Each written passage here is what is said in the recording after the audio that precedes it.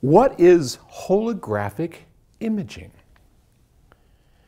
This question comes from Christopher in Memphis, Tennessee. Hey Paul, what is holographic imaging and how can I achieve it? Love your videos, by the way. Well, thank you, Christopher. I do appreciate that.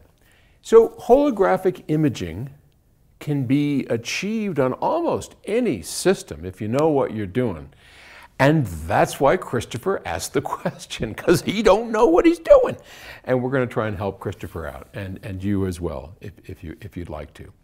These are the original prototype speakers of Arnie Nudell. You've seen these before, and if you've watched these videos, they're great. They're some of the best imaging loudspeakers I have ever heard, though they are fairly specific. I mean, if you stand up or you sit down too much, because the vertical dispersion of this long mid-range ribbon it makes those issues come up. But that's okay. I mean, they are still completely amazing in terms of imaging.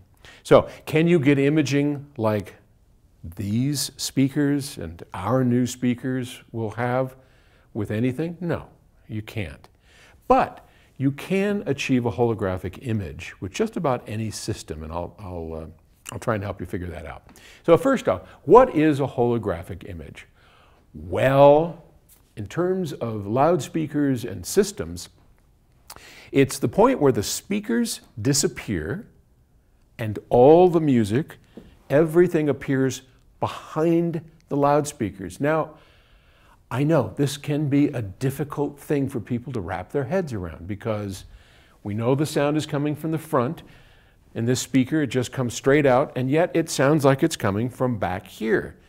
And when I go to shows, when I go to, do talks in places, people always ask me about that. A, how come? And B, are you sure about that? Because I've never heard sound come from behind my speakers. It always comes from out here. Well, if it always comes from out here, you've got your setup incorrectly placed, okay? Now, just for 1 second, work with me and just imagine that we replace our speakers with microphones. I've talked about this before, but it's worth repeating. So if we imagine the speakers become microphones and we point the microphones back here, and there's a little band back here, chuck, chuck, chuck, chuck, and then playing something, it's going to record that sound in this space. When I turn the microphones around and turn them into speakers and they reproduce properly, they should reproduce the sound of me in back of them or in front of the microphones, if you will, because I've got the microphones turned around. Now we're going to spin it around and the speakers are going to point back out. So you have to, I know it's hard, you have to ignore the fact that the speakers point at you and just accept that this, when you come, if you have a chance to visit, which we always encourage people to do, and you're always welcome here, I'll demonstrate it to you. I mean, it's really easy, or whoever is going to help you through the tour, you'll hear and you go, wow, how is that possible?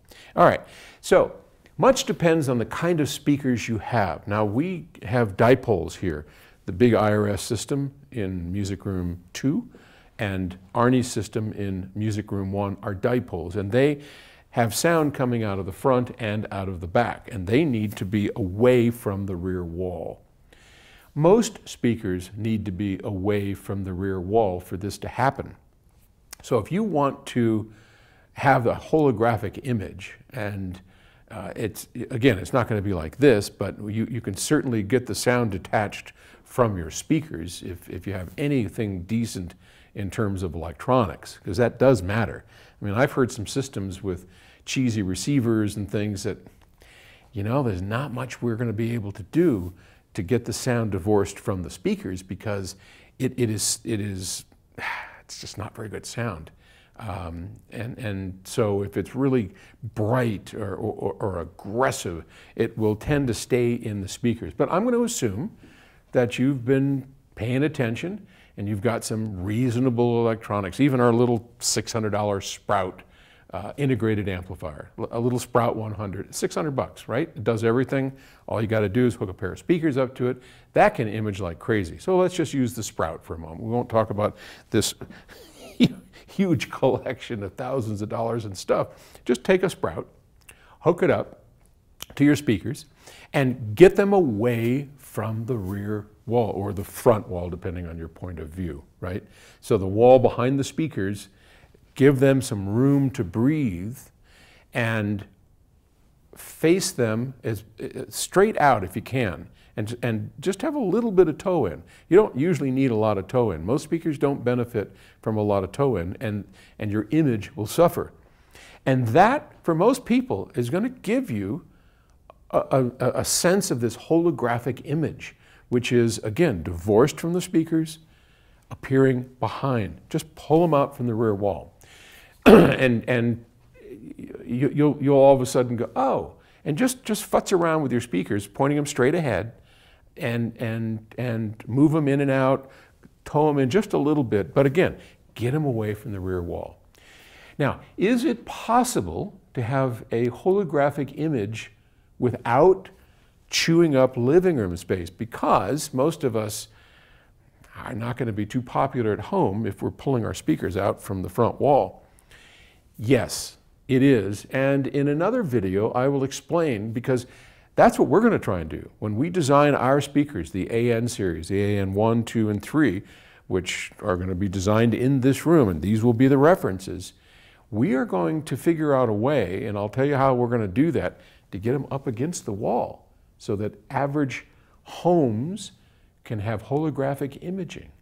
Wouldn't that be a treat? Okay.